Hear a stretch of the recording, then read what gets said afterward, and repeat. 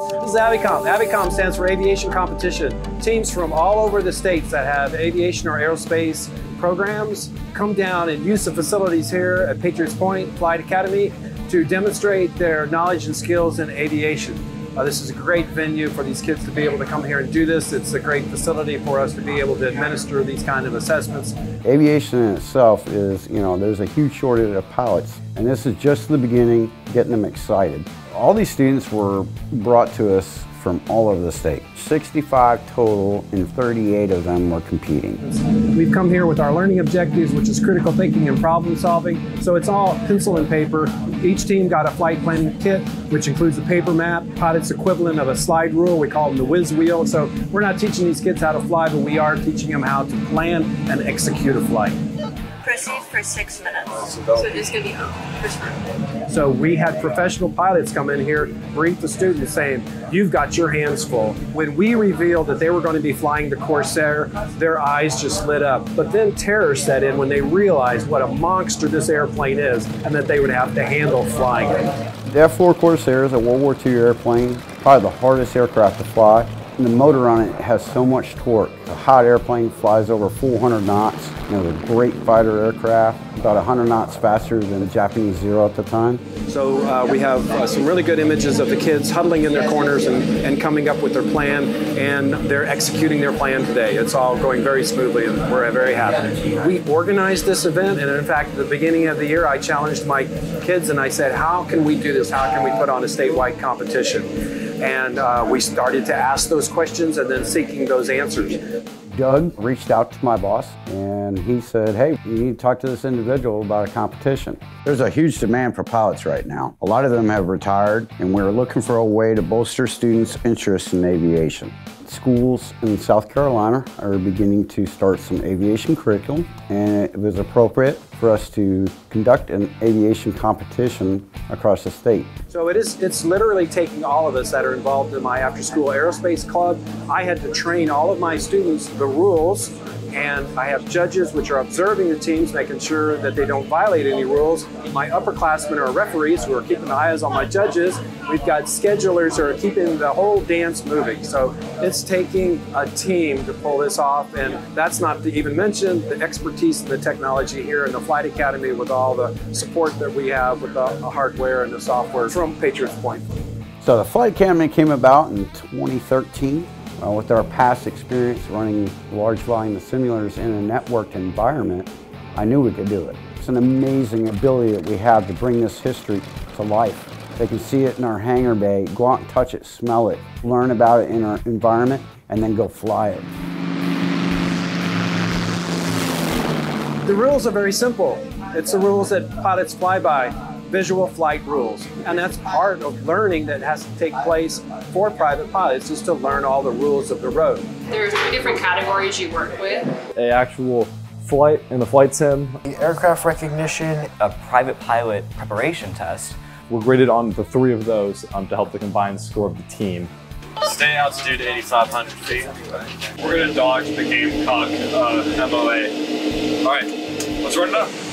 We're at a solid 6,300. I definitely think it's a fantastic experience. The participants were treated to some motivation from Medal of Honor recipient General James Livingston. You don't give up the first time. And I understand this thing is a competition today. That was really good to getting them excited, whether they want to be a pilot, a mechanic, air traffic control. There's so many different jobs out there in aviation. They got to stay on board and in all the berthing spaces here. Living on board ship the way the sailors did back then, it's bringing all of it together. Being on board at ship at night, being able to stand up in the flight deck, see that sun go down over it, it's one of the best views you could ever have. The views, the tours, the experiences are amazing. This is one of the best locations you could have chosen for this event.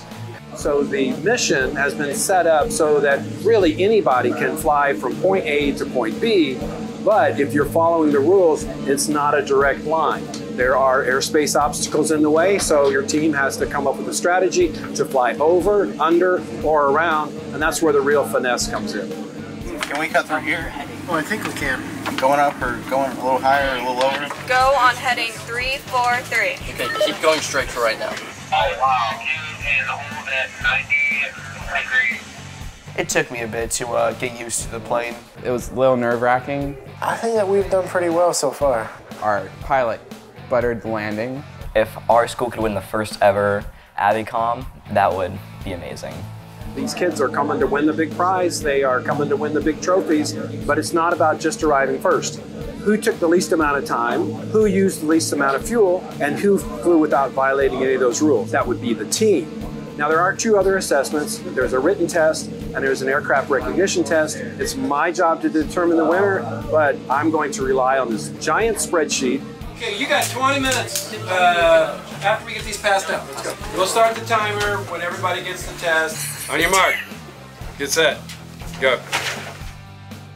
So it's time, fuel, and demerits, and all those things are taken into consideration when we determine what the overall winner is.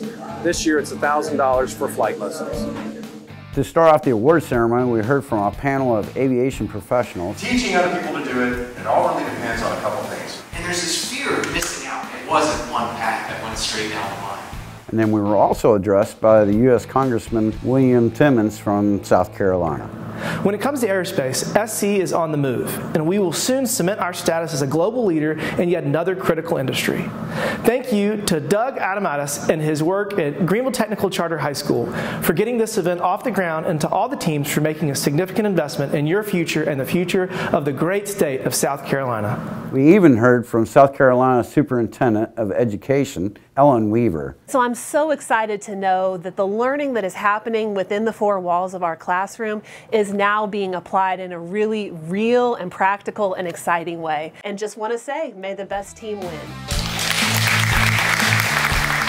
First ever state champions for simulated flight are Philip Simmons High School. Having the first ever competition on the USS Yorktown. Who can say that they've been on an aircraft carrier? Slept on one, actually. No, I think it's cool because like not many people get to come here, you know.